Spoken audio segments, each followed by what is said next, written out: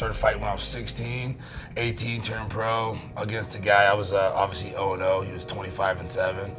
Thought that was a good idea. Yeah, Edwin Deweese, yeah, babyface. Didn't turn out the way I planned. Did the first MMA fight or pro fight, and then I joined the Marine Corps.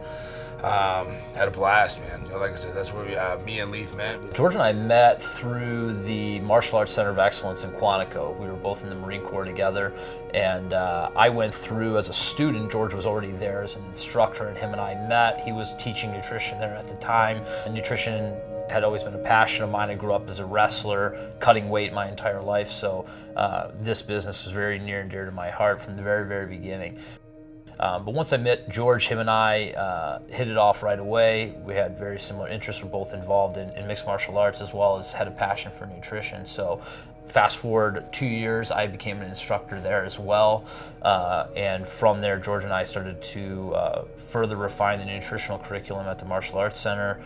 We trained together every day. In the Marine Corps, you have weight standards and you have performance standards. So not only do you have to make weight, but you have to perform to a certain grade. And the first UFC fighter that I worked with was Brian Stan. We were in the Marine Corps together, and you know, we always joke, you know, he's like built like a T-Rex, you know, big head, little arms, you know, and he didn't have the reach at 205 when he went to UFC. So we dropped him down to 185, asked for my help, and then introduced me to John Jones. And you know, I had no idea who he was at the time. You know, he obviously wasn't the name he is now, but one thing led to the next, and next thing you know, we're calling people, or people are calling us, asking for cuts and things like that. You know, it just started out as a kind of a passion project for us. You know, George was already working with a few fighters at the time, and he really took me on and was a mentor to me. You know, he really built me up in this business and taught me everything I know. We started back then, I think we had, I don't know how many athletes at the time, a handful of athletes now to where I think we're roughly at 40% of the UFC roster as clients in a matter of 2 years. So a lot of fighters usually fly in on the Tuesday if they weigh in on Friday, and that's when the actual cut starts. It cuts, you know, the cut starts about 3 days prior to the actual weigh-in. That means we start pulling out the sodium, start pulling back a little bit on the the post-workout carbohydrates. I think the process that we use is very different and a lot more efficient, because what we do is based solely in science. You know, we don't leave anything up to guesswork. It isn't just our opinion. This is something that we have, through a ton of study and trial and error, really honed in. We've noticed. We're right before our weight cut now, so we're going to do a real simple chicken thigh. There's some good fat content to it, so we're going to keep it really simple. We're making a little pineapple and watermelon salsa of sorts, and that'll be for Anthony Pettis before he cuts weight.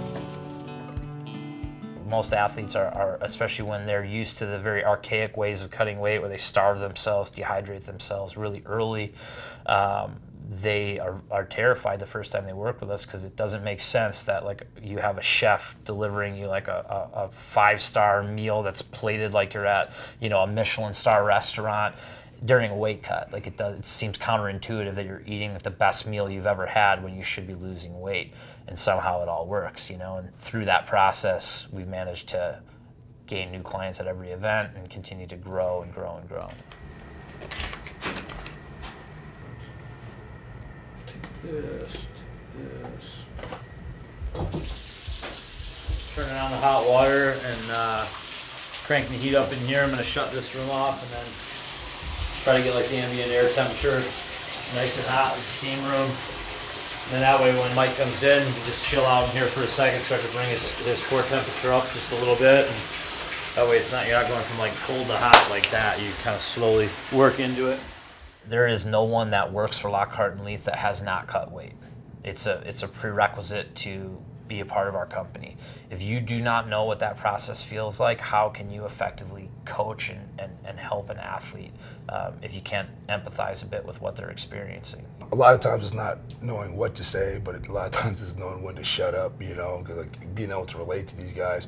Sometimes these guys just want to be left alone and during that cut, and it's extremely important to know the psychology of it. What we're trying to do is start to eventually kind of for lack of a better term, trick your body into pulling sodium, right? So 10 days out, we start the water load. Guys will drink anywhere from 1.5 gallons to 2 gallons of water at a time. The idea behind that is as you're increasing, your body is always trying to find homeostasis, right? So as you're increasing the amount of fluid or the amount of water you're drinking, but not increasing the amount of sodium, as you're drinking that water and you're going to use the bathroom, that amount of sodium is dropping and the water's going up and that sodium's dropping, so you're decreasing sodium as you're increasing water.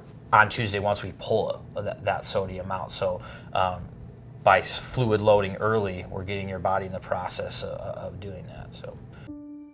156. Nice.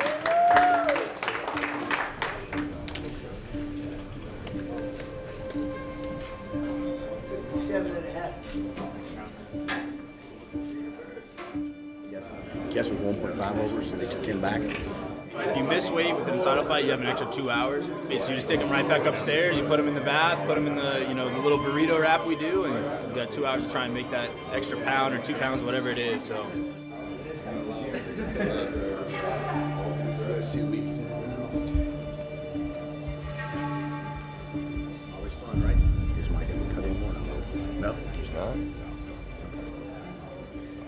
We don't have a perfect record, and I almost take more pride in that than being like, hey, every one of our guys has made weight. It's like I take pride that I'm like, no, we have to kink this because this isn't safe.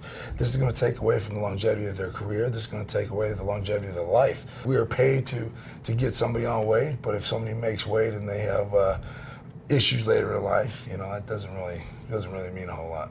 We would rather just come on, have that athlete not make weight, maybe take some criticism, it's fine, but know that our athlete is doing it as safe as he possibly can. Which one does he go? Shape one. This, honestly, is the most important part. The cut's important, but the rehydration, that's what dictates the fight. I did a lot of bad cuts back in the day. I mean, I fought at heavyweight, light heavyweight, middleweight, welterweight, and I made these cuts, and I realized, like, man, I got good at cutting weight, but gotta rehydrate, So we put a lot of effort into that, and that's a lot of what we pride ourselves on now. I'm signing all the certifications for all of the Friday class people, so all the students that came in from Monday to Friday to get certified for the Ultimate Fighter finale. So we have 2 classes running this week. So these are all the certificates for everybody who made it all the way through and passed everything.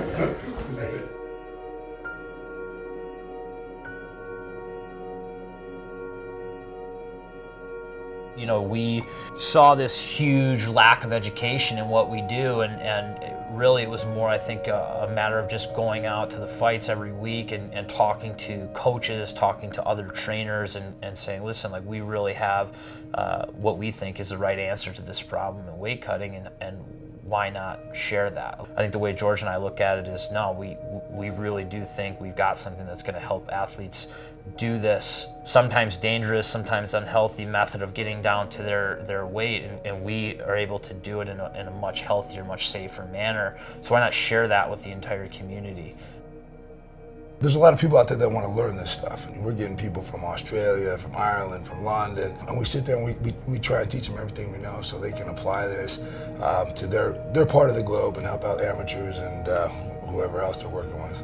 I mean, we want to transcend MMA, but within MMA, we want to have the entire UFC roster, ideally. I mean, we would like to build an entire community that this is solely their expertise, so that there is no fighter that, from amateur, very beginner, all the way on to the absolute pinnacle, be able to educate every one of those athletes in the most efficient way to make weight, because it's one of the most dangerous and taxing, trying parts of the sport. We want to get out there and obviously stay in the MMA world. We love what we do. We love the MMA world, but I'd say like getting to schools, like you start educating, kids on the way up. I would love to take it to a place where we build a community full of really educated nutritionists, and then transcend on into other areas of nutrition and help spread the idea of effective performance nutrition and wellness. So, and that's really what we're passionate about. We just happen to do it in this place where people beat the hell out of each other.